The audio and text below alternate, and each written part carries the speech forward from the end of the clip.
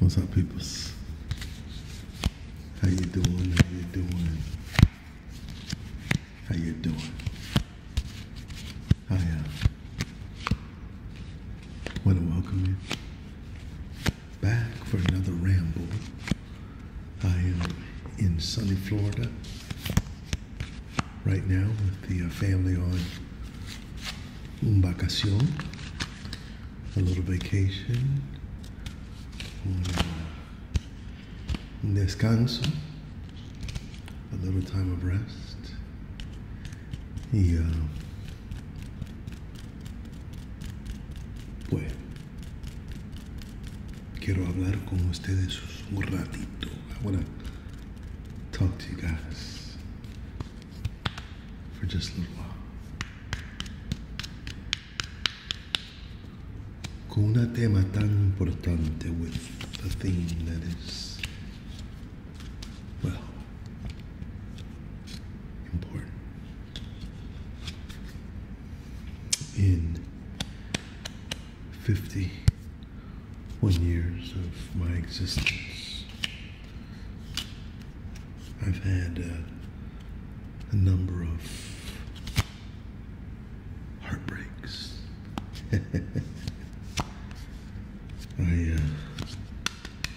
I've been married for 23 years. I know in a video or two not too long ago, I may have slipped and said 21 by mistake, but I was wrong then. It is actually 23 years. And 23 years going strong. Yes. Well, I'll tell you what. Before my marriage, I had a toxic relationship or two before my wonderful wife of today and of 23 years. And, but I want to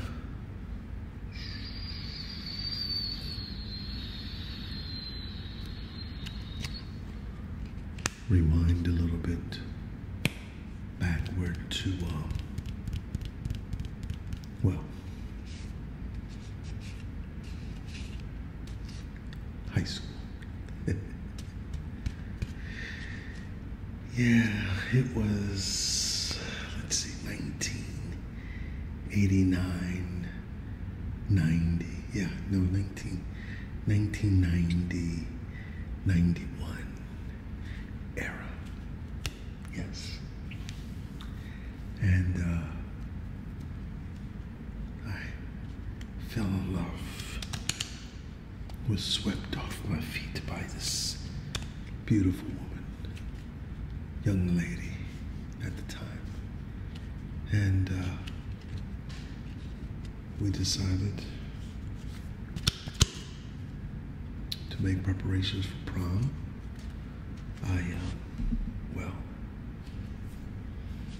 went out, coordinated her clothing, and the suit I was going to wear, the dress that she would wear. We made plans to how we were going to get there, the limousine we would end up using. And I was really, really looking forward to this prom. But just a week or two before the prom, well, Unc's heart was broken. Yes, it was. You see, old girl, she came with some sob story. Now, let me tell you a little backstory. Her parents had adopted her. She was Korean, and her parents were Caucasian. And she was adopted. And there was always friction because, well, I'm neither Korean nor Caucasian, if you can't tell. And so there was always a little bit of friction. And the parents, well, were pushing her away from Unc. My suspicion is that pressure continued to mount so much. And she had to make that decision. Or the decision was made for her. Nevertheless, my heart was broken, probably more so because I never even got an answer as to why. Everything was going well. Everything was going strong as far as I knew. Plans and preparations for the future, but we were taking it all at a pretty steady pace. And then all of a sudden, no prom, and I didn't get another date. I just didn't go to my senior prom because I felt embarrassed to be dumped like right before the prom. Now I'm gonna tell you all the truth. Your boy was acting a little crazy. Listen, this was my very first heartbreak. And so I needed no answers, and so I would call and try to call and probably call too much, trying to seek an answer. This was pre-social media, so I couldn't really, they didn't pick up. You know, so there wasn't really too much you could do. Now it's a little scary. You know, you can text, you can follow, you can, internet stalk, all sorts of different crazy stuff. So that's really why I want to bring this and talk about this today, because somebody put a comment on one of my videos saying, look, you've been hurt. Somebody broke your heart. And it took me back, reading your comment, back to that time where I was hurt and I didn't know what to do. So I want to offer some things that hopefully gives you a little bit of help, some suggestions, some tips as to what to do when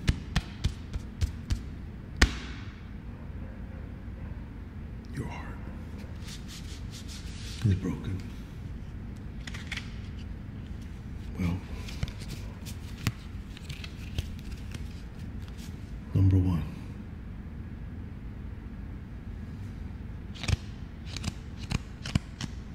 let it out. Let it out. I know. You're crying. Cry. Let it go. Hey, maybe get yourself a pillow. Get yourself some, some mood music, and have yourself a cry session. It's okay. It's gonna be all right. It's gonna be all right. And sometimes just letting that out is helpful. You're not weird because you do. No, your heart has been broken. There's pain associated to that brokenness. And so let it out so that it doesn't come out and manifest itself somewhere else. Okay?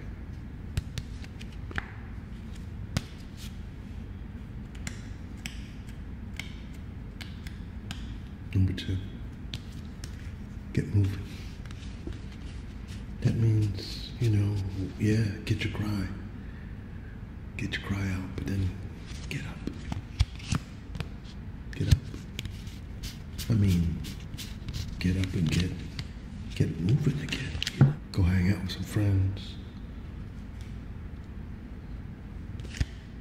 Occupy that time that you had in that relationship with something else so that you're not stuck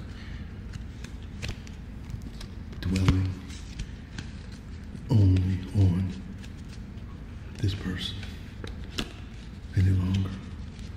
So get up, get moving, get active, get out there. Number 3, lean on your friends. Lean on your support system. Lean on family. Talk with others. Listen, there were some times after a heartbreak I had to call mama. I had to call mama and tell mama, you were right. Matter of fact, I think that's what the video that I last did, and he was calling mama. I said, mama, he was right about her. You were right. And anyway, sometimes we've cut off relationships with others. Well, your family, your friends, they'll be there.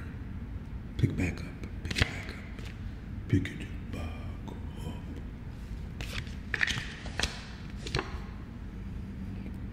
Number 4.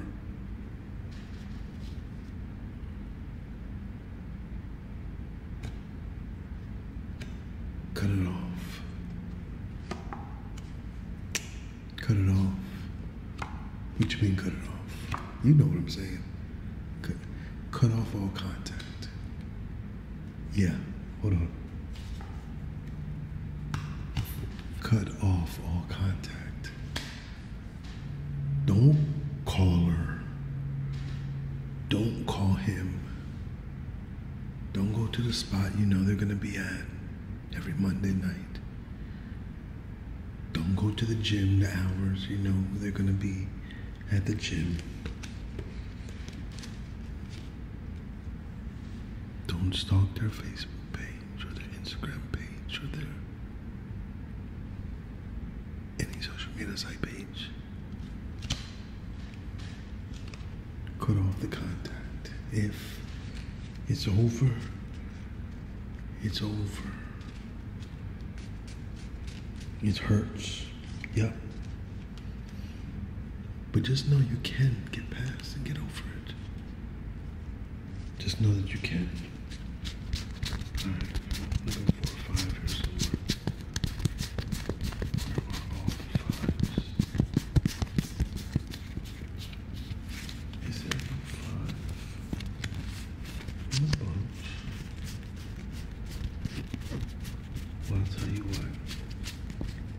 This is what we go to.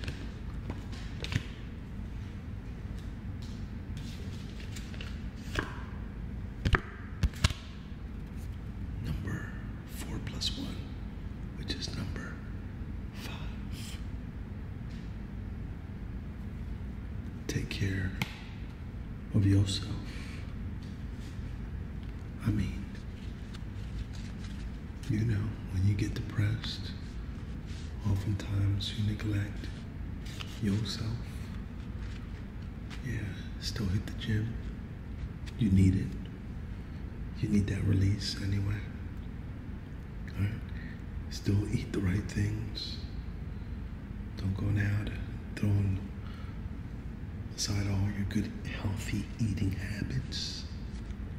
Yeah, you can get yourself a milkshake every now and then, or drown with some buns there occasionally. I don't even know if they sell buns anymore, but be careful. Be careful. Take care of yourself. And that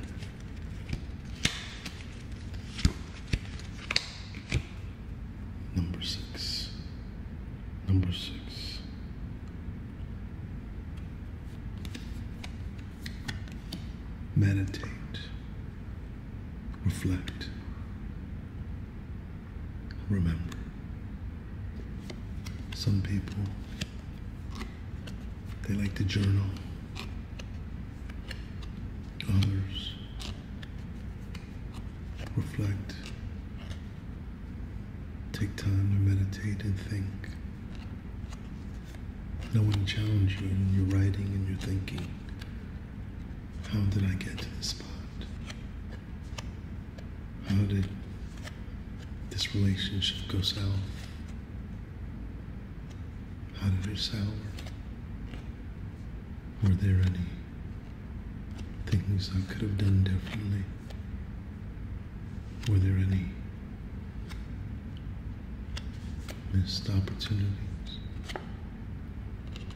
And in your journaling and in your time of reflection, you can start thinking and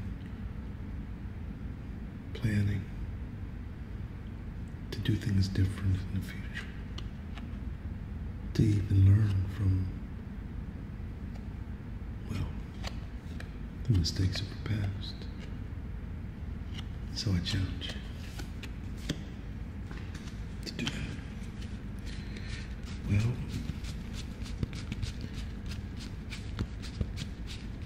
like we did, oh no, number 7, lucky number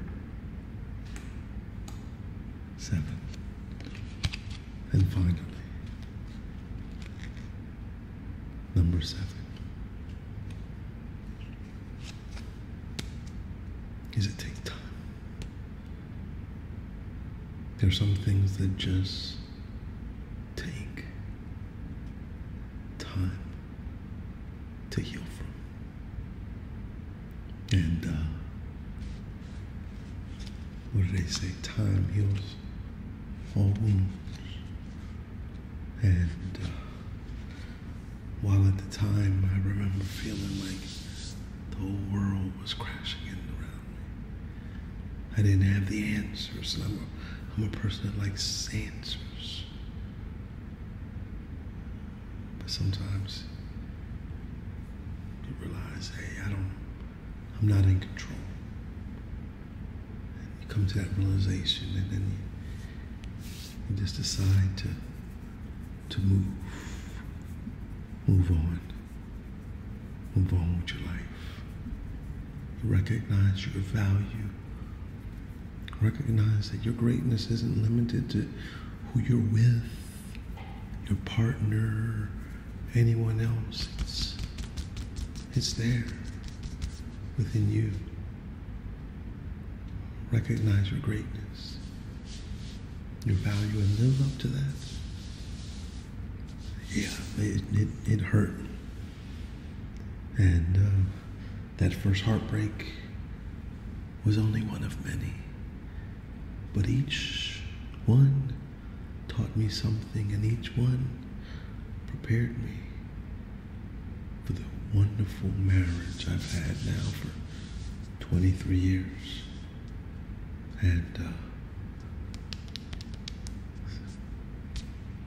if I could go back and do it over again, I wouldn't change a thing, because everything has led me to be exactly where I am right now.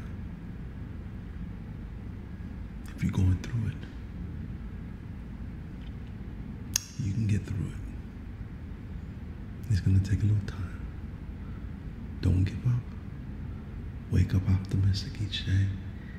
Continue to keep a smile on your face. Continue to stay and hold on to hope. Look to God as your source of strength, and continue moving forward each day. I hope I has said something, just one or two things that might have encouraged, strengthened, helped